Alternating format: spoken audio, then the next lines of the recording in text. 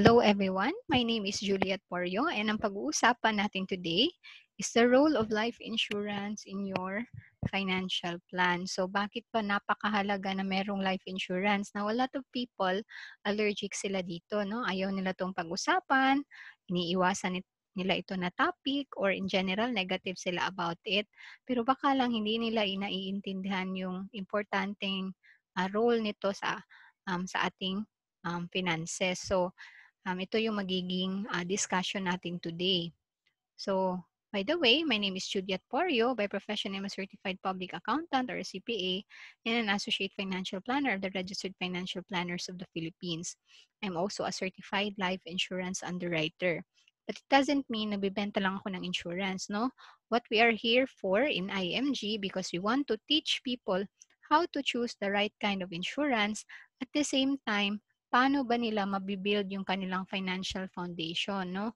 Other topics sa personal finance like savings, investments, at makakatulong sa kanila when it comes to their finances. So, the need for insurance goes back to the X-curve concept, no? So, the X-curve concept, or yung X-curve is the story of our financial life, no? Na from younger years, lahat tayo tatanda, no? We go to the older years. And usually, during the younger years, normal na wala tayong savings, siguro dahil bago pa lang nagtrabaho, maliit pa yung sweldo, hindi pa na-promote, or hindi pa kumikita yung sinimulan na negosyo. Pero actually, the real reason is that halos lahat ng income natin papunta sa responsibility. We have a high responsibility and we also acquire lots of debts. So, bakit? Because this is also the time na we start our own family, no? Nagkapamilya, bumili ng bahay, no? Bumili ng sasakyan. So, at merong anak na pinapaaral. So, there's a problem here.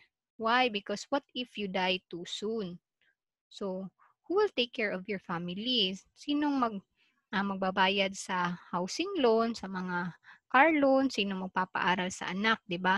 So, ang solution dyan is life insurance, which we will tackle more later. Now, ang goal mo dapat, as you move from younger years to older years, kailangan yung savings line mo ay tataas, no? So that by the time you are in the older years, mayroon kang malaking savings and wala ka na ring utang. No? Because siguro nabayaran mo na yung housing loan or nakapag-graduate na yung mga anak mo. In short, zero responsibility ka na by the older years. So, bakit importante ito? Because what if you live too long, no? By the time tanda na tayo, hindi na tayo makakapagtrabaho. So, we need to have investments and long-term care. Okay? So, in short, yung life insurance, napakahalaga nito during our younger years. So, it's because parang ganito yung nangyayari, no? So, kung tayo yung breadwinner, tayo nagsusumikap everyday, no? Ginagawa lahat para sa family, para magiging komportable yung buhay nila. Kayod tayo ng kayod, pero what if one day, may mangyari sa atin, no? So, hindi naman natin alam kasi wala naman tayong pinirmahan ni Lord na dapat makapag-graduate muna yung mga anak, di ba? Bago tayo mawala sa mundo. So, in short, yung buhay natin is hindi natin hawak, no? So, anything can happen. And we need to be prepared. Why? Because yung pamilya mo nakadepende sa'yo. So, what if suddenly, wala ka sa picture from a comfortable life, yung pamilya mo bubulusok sa poverty, no? So, ibig sabihin, maghihirap sila, katulad ng mga stories na naririnig natin, na yung mga anak hindi na nakapagtapos kasi nawala yung parents nila or yung iba, they are forced na magtrabaho kahit sa murang edad kasi nga wala na yung magpo-provide sa family. So, ayaw naman natin yung mangyari sa ating family, di ba? So, in short, kailangan meron tayong maiwan. So, kaya yung mga ginagawa ng maraming tao, nag-iipon sila, no? Habang nagtatrabaho sila, nag-iipon sila para kung kung may mangyari sa kanila, yung pamilya nila, at least merong savings and investments na maiiwan. Pero yun ang problem kasi yung savings and investments mo, kailangan mo yung i-build up, di ba? So, what if koonti pa lang yan? So, maliit pa lang yung iniipon mo. So, kawawa yung family kung konti lang, di ba? So, that's why there's a solution. So, when your savings and investments are still small, when you don't have your own house yet, pwede kang mag-rent. So, ibig sabihin, magbayad ka ng rent sa insurance company in exchange for coverage. So, parang wala ka pang savings pero instantly, because you have insurance, meron kang instant money, no? The insurance can replace your savings, no? So, ito yung maiiwan mo sa pamilya mo just in case wala tayo sa picture. Now, importante din na alam mo kung magkano ba dapat yung maiiwan. Kasi, kahit naman meron kang insurance, pero konti lang naman, no?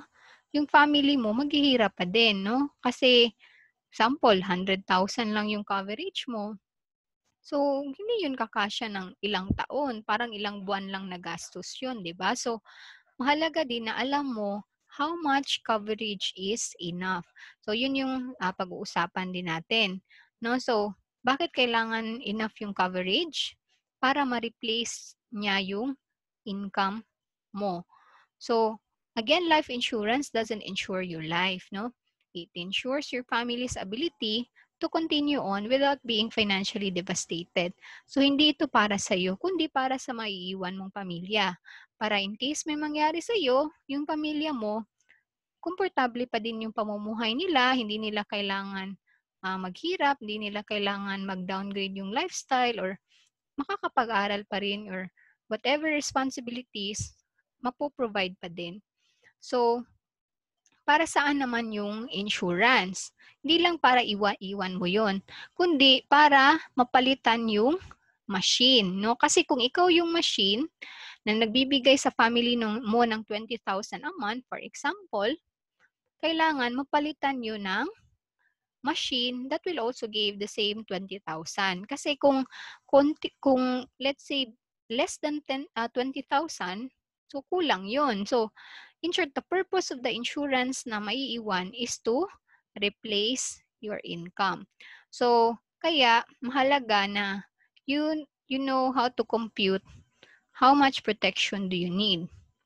Now, here's a formula na pwede natin gamitin, tinatawag na DI method, combined of debt, income, mortgage, and education. So, lahat ng responsibilities mo, i-add up mo, and that will be the total amount that you need na protection. So, another easier computation will be money machine, no? Annual income times 10. So, annual income times 10, let's say your income monthly is 20,000. So, kailangan mo annually is 240,000. The insurance you need is 2.4 million. Now, itong 2.4 million na to, kailangan maturuan mo yung family mo anong gagawin sakaling matanggap nila itong amount. Because this 2.4 million, when you die, your family receives this amount, they need to know na i-invest nila yun. Hindi nila yun uubusin, no? I-invest nila yun at a return of 10% per year. So, kahit wala ka na, yung family mo, makakatanggap pa rin ng at least 20,000 per month. So, ibig sabihin, yung dating 20,000 nung buhay ka pa, case may mangyari sa'yo, meron pa din matatanggap yung family because you leave them with 2.4 million. So, kung mas konti sa 2.4 million, syempre kukulangin yung maiiwan na money din na matatanggap nila every month.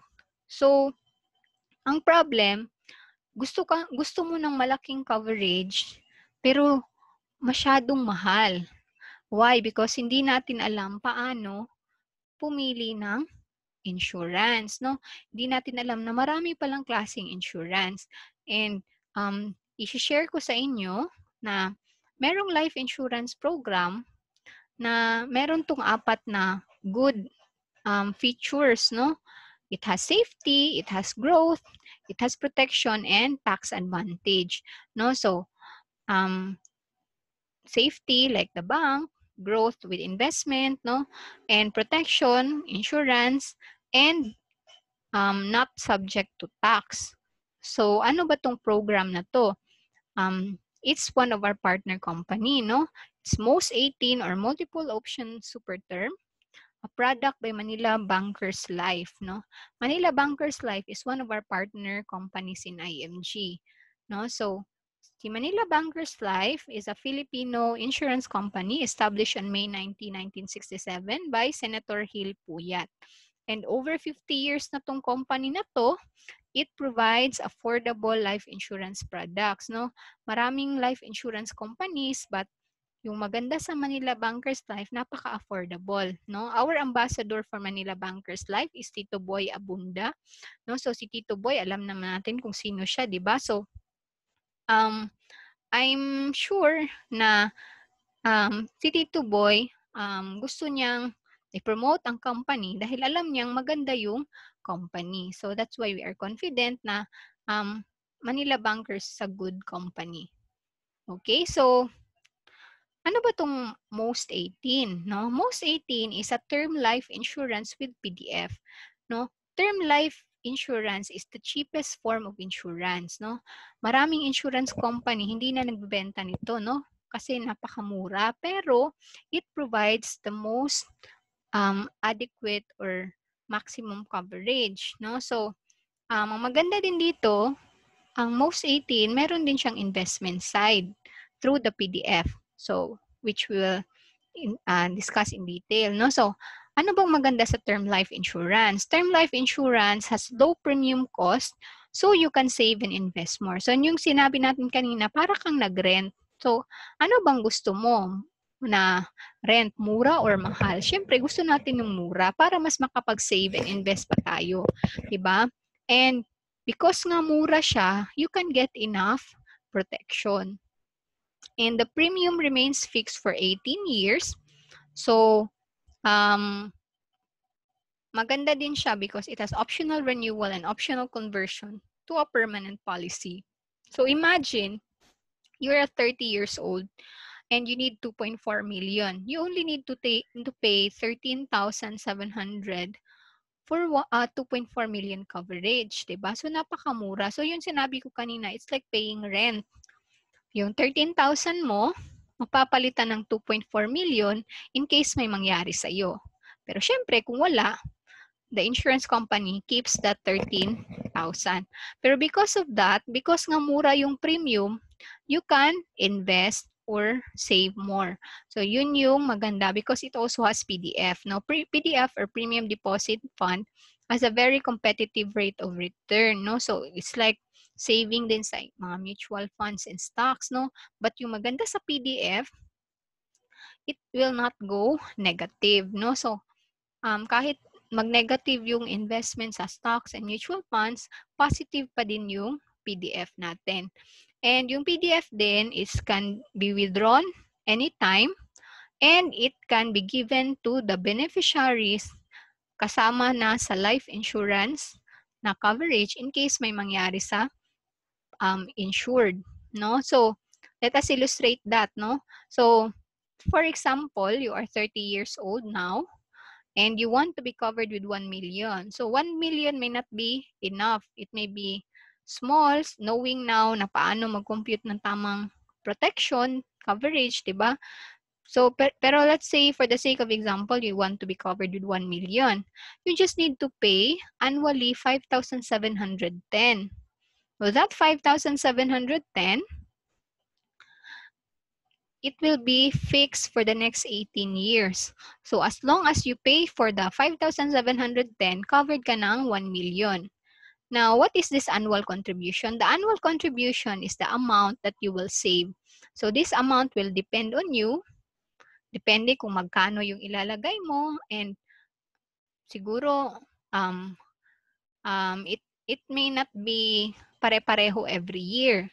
So, is the amount you can save. the amount that you can save, kukunan niya ng annual premium. So, yun yung ibabayad natin sa insurance company para covered tayo ng 1 million. This is the amount you pay for the life insurance coverage. Whatever yung sobra dun sa kinontribute mo at sa premium will go to your PDF. No, the PDF side, ito yung investment side, which will earn interest. Now, maganda, it will not go negative. Yun yung sabi ko kanina, kahit mag-negative yung market, positive pa din yung PDF mo. And yung PDF mo, matatanggap din yan ng family mo in case may mangyari sa'yo. So, hindi lang yung 1 million insurance matatanggap, pati na din yung PDF side, no? So, yung PDF, yung maganda, what if hindi ka nakapag-contribute sa mga months or years, pwede din siyang gamitin para ipambayad sa mga premiums mo. No, flexible ng PDF. And yung PDF din, pwede din siyang gamitin, no, in case kailangan talaga mag-withdraw, gamitin mo sa other projects mo, pwede din. Let's say pagpapaaral ng anak, 'di ba? So, pwede kang mag-withdraw anytime. And after 18 years, whatever yung maiiwan sa PDF mo, you can use that to renew your policy, or pwede din convert mo to a permanent one, or pwede din i-withdraw mo na lahat. Okay? So, in short, yung MOST18, kinumbine niya yung murang life insurance para makapag-invest ka more sa investment side na hindi magne-negative. Unlike the VULs, yung mga stocks and mutual funds. So, yun yung maganda sa MOST18. Now, yung X-curve, kung babalikan natin yung X-curve, MOST18 solves life insurance and investment problems, no? 'Di ba? So, mura yung insurance mo para mas makakapag-ipon ka, para mas marami kang investments. Pero syempre may kulang pa din, 'di ba? Kasi yung financial foundation natin, dalawa lang yung na-solve ni MOST18. So, MOST18 only addresses the protection, life insurance and the investment side. So, marami pang other needs na kailangan din, like short-term and long-term care. So, we also need to know ano yung mga yon. So, I suggest that you set a financial check-up with your with the person na nag-send sa'yo ng video na to. And kung sa tingin mo, gusto mo yung MOST18 na program, pwede kang humingi ng proposal, no, sa nag-invite sa'yo. And you can process your application and payment online. Okay, so again, the reason we want to understand insurance because we want to show our love to our family, no? So if you love your family, put it in writing. So mahirap sabihin mahal mo yung pamilya mo kung kung may mangyari sa iyo, wala kang iniwan kundi problema, utang, 'di ba? Mga bayarin. Pero kung meron kang life insurance, in case may mangyari sa iyo, meron kang maiiwan sa pamilya mo so that they will be comfortable, no? Maaalagaan mo pa rin sila kahit wala ka na, 'di ba? So, ultimately, it's the best way to show our love. Okay? So, I hope marami tayong natutunan today and hopefully mag-attend pa tayo sa iba pang mga trainings. God bless everyone.